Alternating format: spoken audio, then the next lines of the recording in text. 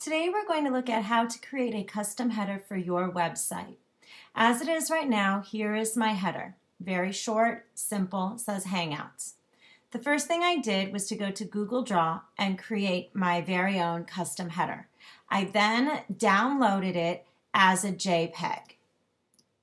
From here, I go to More and down to Manage Sites.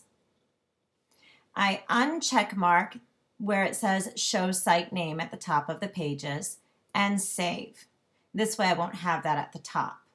Over here on the left, I go to Site Layout. I then choose Change Logo. I opt for Custom Logo and choose my file. My file is right here at the very top, Hangout Logo. Choose Open. Choose OK, and there I can save it. And I go back to my site, and there you see I have my custom header.